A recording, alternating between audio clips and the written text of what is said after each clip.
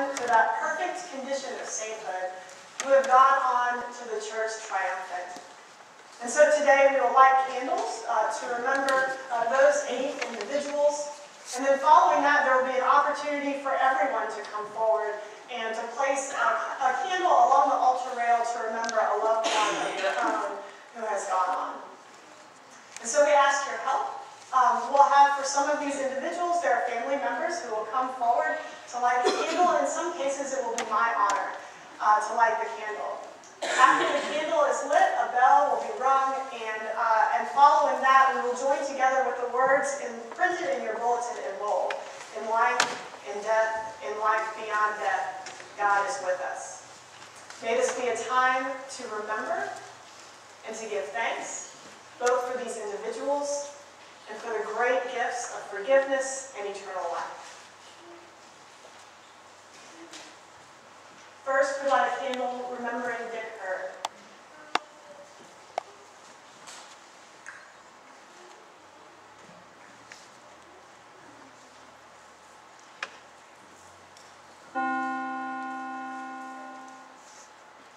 In life, in death, in life beyond death, God is with us. We remember Betty Hurd.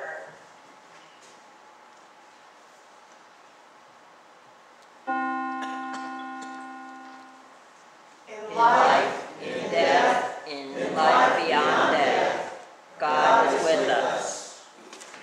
We remember Mary Morrow.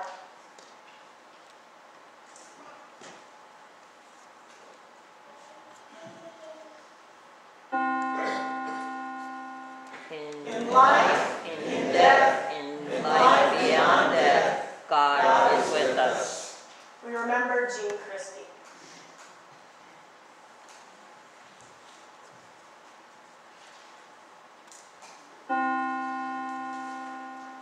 In life, in death, in life beyond death, God is with us. We remember Helen Birchfield.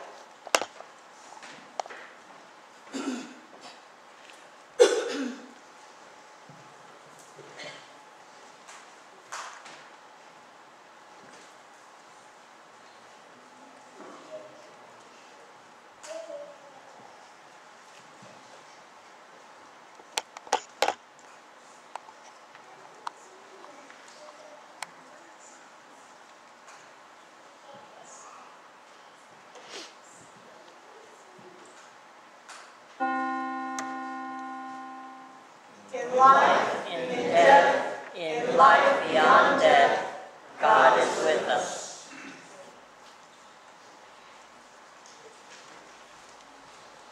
We remember Emogene Ledford.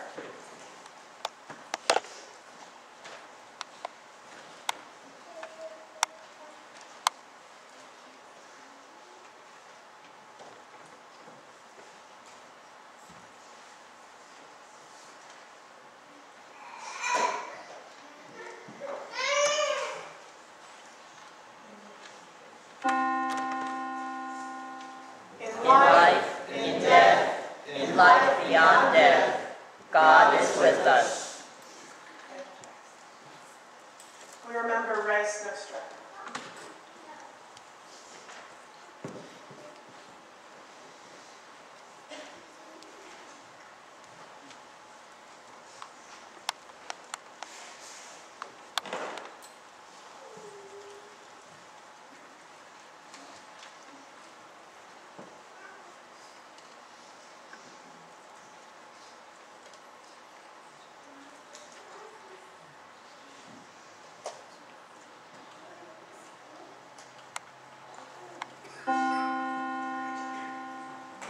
In life, in death, in life beyond death, God is with us.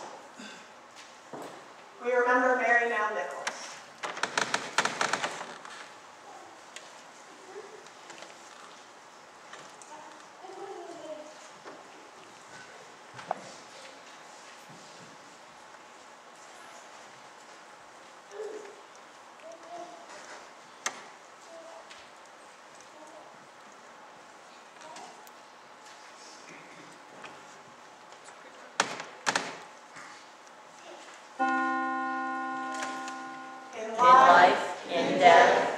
In life beyond death, God is with us.